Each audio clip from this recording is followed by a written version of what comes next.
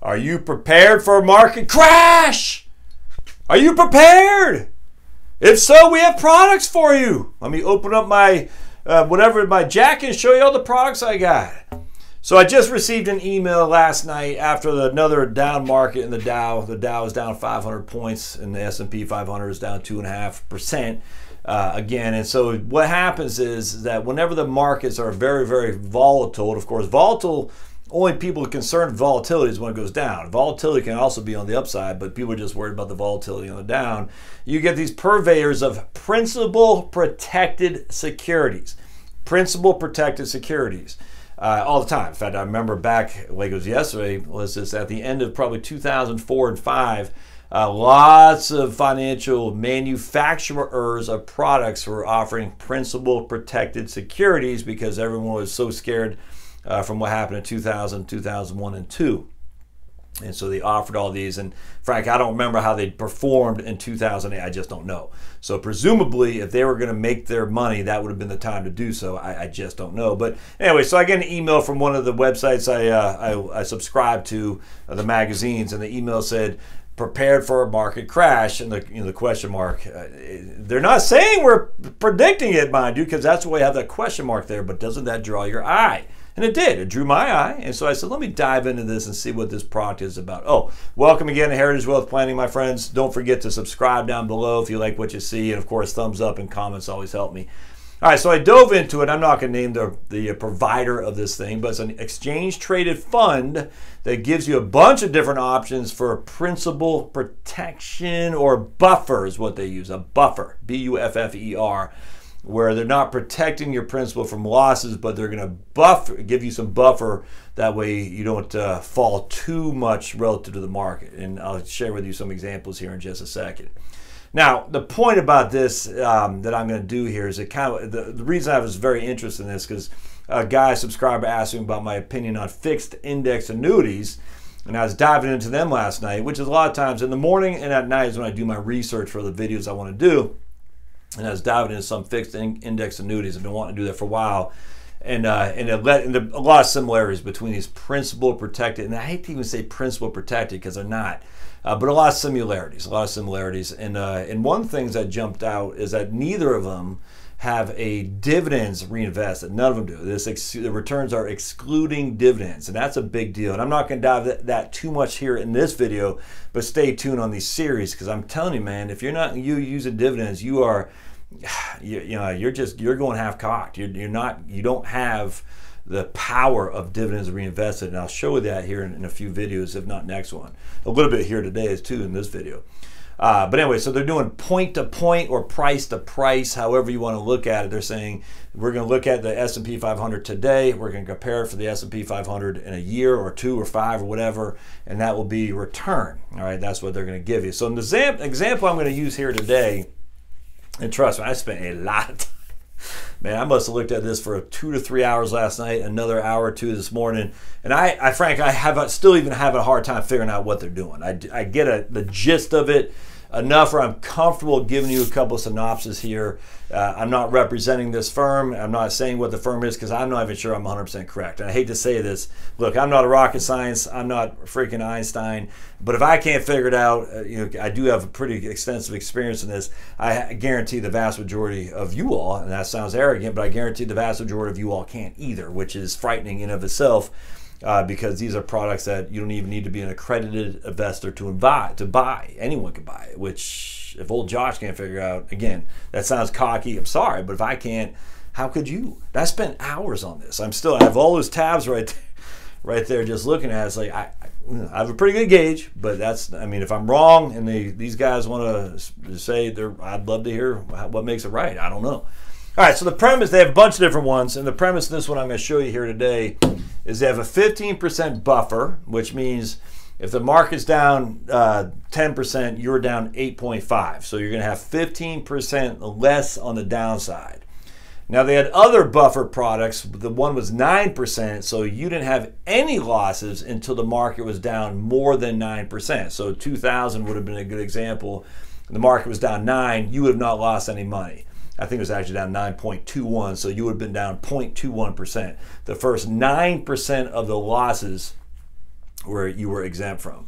And this one I'm using, and again, I looked at it, and this is the only thing I could come to grips on, is that you lost 15% less than whatever the market did. That's the buffer. All right, now there's also a 10% cap. So if the market's up $1 million, you're only going to get 10%. The market's up 11, you're going to get 10%. The market's up 8, you'll get 8%. And that's the limitations here.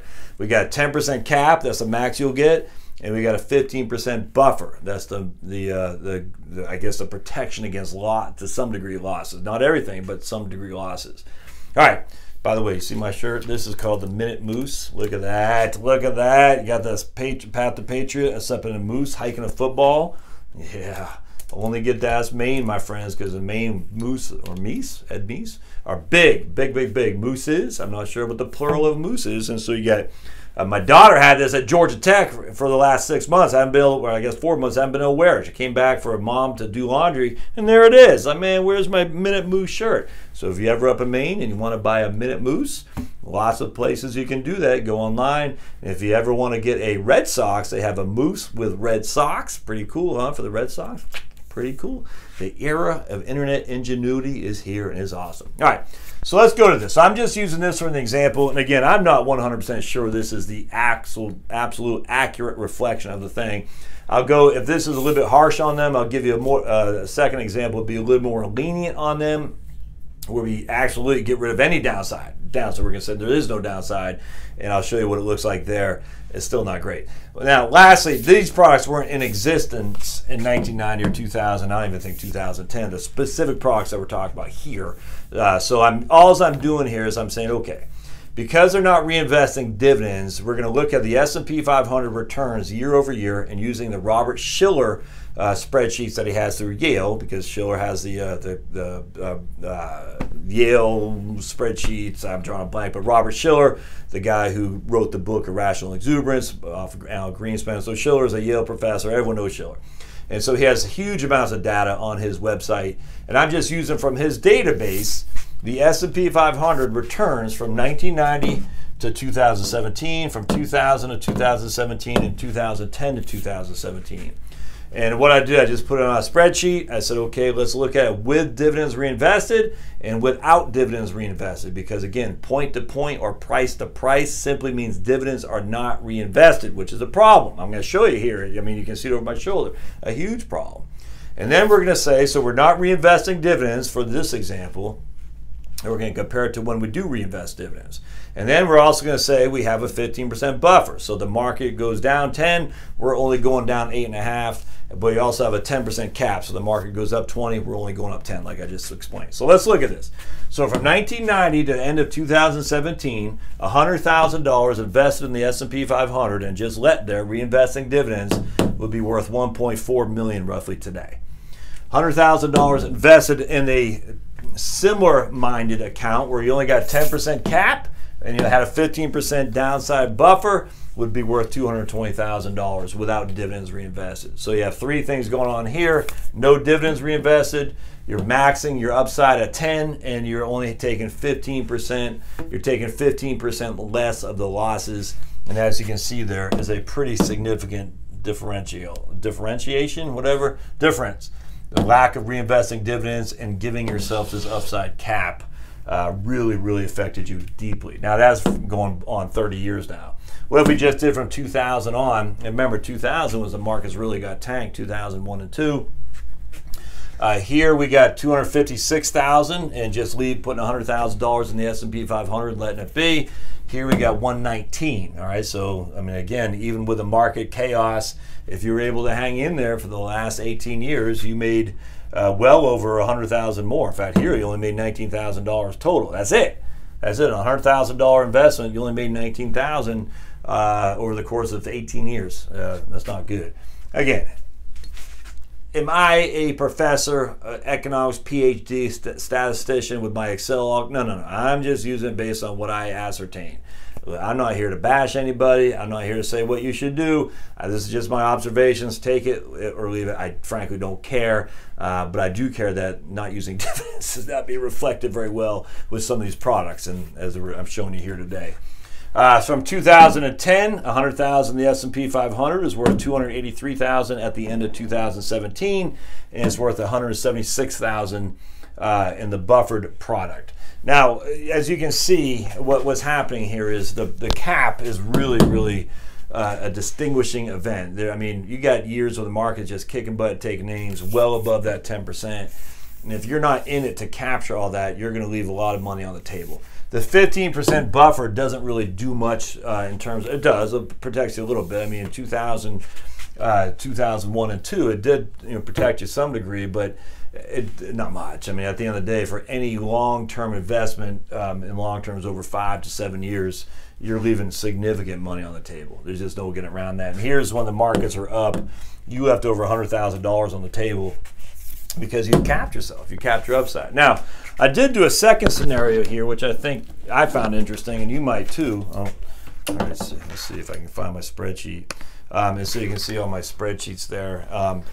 So I said, what if we had not just a buffer, but no downside? There's no downside. So they buy options or something like, there's no, we're going to eliminate any downside. Now, this is not what they're saying. They're not saying this. I'm just saying, what if we had a scenario where there was no downside at all, just a 10% cap? So we're not reinvesting the dividends, got a 10% cap, and we have no downside. In that case, I wrote it down. In that case, let me show you here. In 2000, so again, no downside, complete free of any loss, zero down. So we're eliminating downside. However they do it, I don't know. Buying all, I mean, literally don't know. But let's see. In 2000, in 1990, again, if we eliminate all loss, it'd be 543,593. However, in 2000, this would have been in the green. We would be at 274,000. I think it was 1 or so. I can't remember. But anyway, we round up 2,001. So in this case, this would have been in the red here. 256,999. 256,999.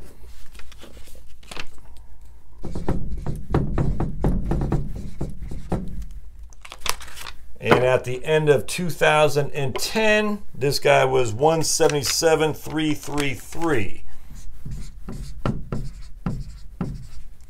So with no downside, and this is not a product that they're reflecting. They're not. They're not saying there's a no downside. I'm just telling you right now.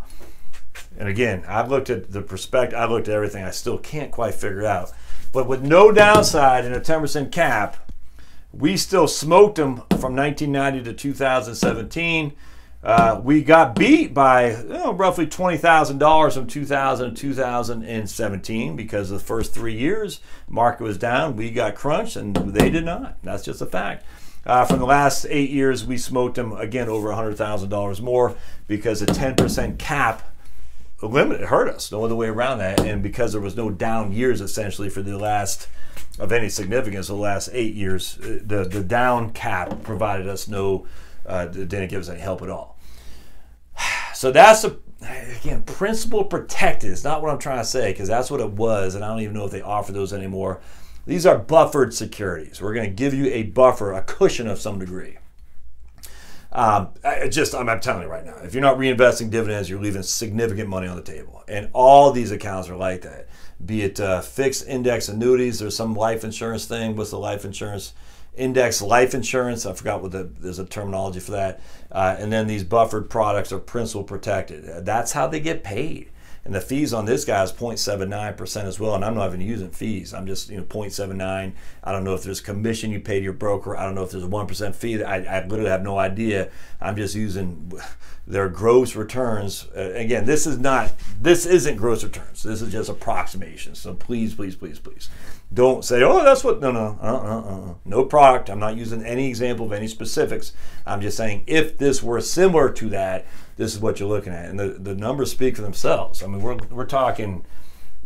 I mean, in this case, what, $800,000 with zero down, with no downside ever. And I don't know how you do that. I don't know how you do that with no downside ever. Even the Swan defined risk had down years. Doesn't look pleasant. Doesn't look pleasant. So the end result here, my friends, if you're trying to protect downside risk and you think you're going to get upside, man, you got to do something. I don't see how this product's going to work that well. I just don't. If you're trying to protect downside risk and you think you're going to get capture upside of the market, I just think you should look at other alternatives. Now, that's my suggestion. Hope this helps. As always, you like what you see, don't forget to subscribe down below. I'm going to start saying this. I got a donate button. If you find value on this for a couple bucks, you want to donate to me, I'll be happy to take it off your hands for sure. There's no gift tax, by the way, so if you give, there's no gift tax due, just FYI. But I did put that donate button down there as well. And if you like what you see, subscribe, comments, questions, concerns, the whole thing, and we'll see you next time. Thanks, guys.